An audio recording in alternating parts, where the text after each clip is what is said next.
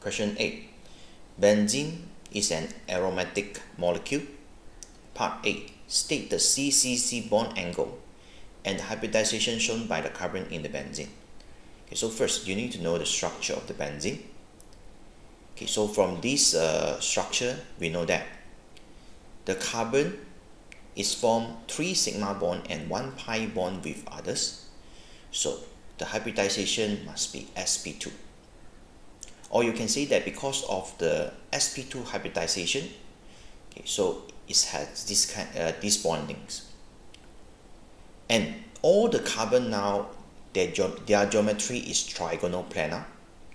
When in the benzene ring, so this ring will be a hexagon structure. So means it's still a planar structure. So the bond angle between the C means, let's say this one, C, it will be 120 because all these carbon, they are trigonal planar. Right? So the bond angle is 120, hybridization confirmed is sp2. And this one, all these hybridization and bond angle, you already learned in AS. Part B. Benzene reacts with chloroethane in the presence of a catalyst. The reaction mechanism is called electrophilic substitution. Okay, part 1. The first step in the reaction is the generation of the this ethyl cation or ethyl carbocation, and this is an electrophile. Write an equations for the reactions that generate this electrophile. Very easy. So it must be the chloroethane. So the chloroethane will break heterolytically, and the chloride will combine with the catalyst to form AlCl4 negative, and these carbocations will be generated. Part 2. Describe the mechanism for the reactions between the benzene and this ethyl carbocation. So very easy. First, you must draw an arrow from benzene ring point to the positive charge, the carbon with positive charge, this carbocation.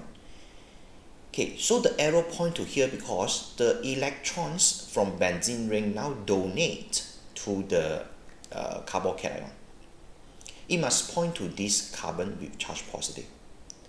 After that, it's form new bonding. So one of the C in benzene ring form a new bonding with this carbocation. So here, C bonds form. And it's formed this intermediate. Okay, you must show one of the CH bond. Okay, must draw one arrow, okay, from the CH bond to the benzene ring or into the benzene ring, because it's showing that CH bond break. These 2 electrons now is going to move into the benzene ring to restore the benzene ring characteristic. So after that, the H will removed or it will release as the proton and is formed the new products, this ethyl benzene. Part C. Chlorobenzene and chloroethane have different reactivities in nucleophilic substitution reaction. This one most likely is about the hydrolysis. The best example is hydrolysis. And this one you also learn in AS. You should know how to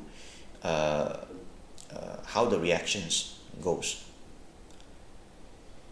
Okay, part 1. Identify a suitable reagent to illustrate this difference in reactivity. The reagent chosen should give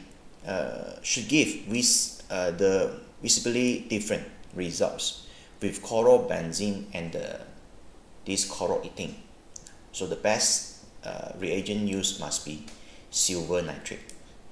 So from what you learn in the AS, hydrolysis of halogenal alkane, for example chloroethane, so it will form alcohol and HCl.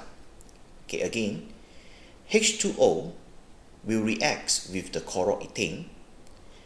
One of the H from the H2O will combine with the chlorine to form HCl, and the OH here will combine with the CH3CH2 to form ethanol. So this is the hydrolysis of the chloroethane. And again, this one you already learned in AS. Okay, once the HCl form, so it will further react with the silver ion to form silver chloride. And this is the white precipitate.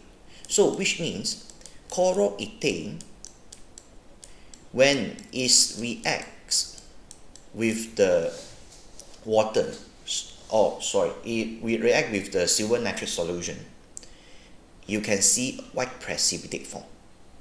But the chlorobenzene, it will not form the precipitate because it will not undergo hydrolysis, right? So no reactions happen.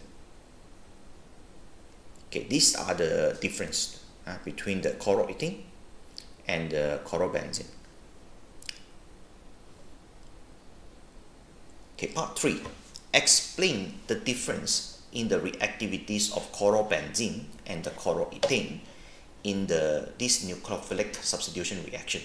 So why the chlorobenzene is not that reactive and not able to react with the water? It's because of the bonding. The CCl bond is actually strong. Okay, why? Because the p orbital of the chlorine overlap with the pi electron system in the benzene ring, and the lone pair, therefore the lone pair on the chlorine can delocalize into the benzene ring. Once it starts the delocalization, it will form the CCl double bond. So it will form a partial CCl bond, CCl double bond, and this is actually strengthen the bond. Therefore, it's more difficult to break. When it's more difficult to break, then it's harder for it to undergo hydrolysis. That's why the chlorobenzene is less likely to react with the water or the silver nitrate solution. That's the difference. Okay, that's all. Thank you.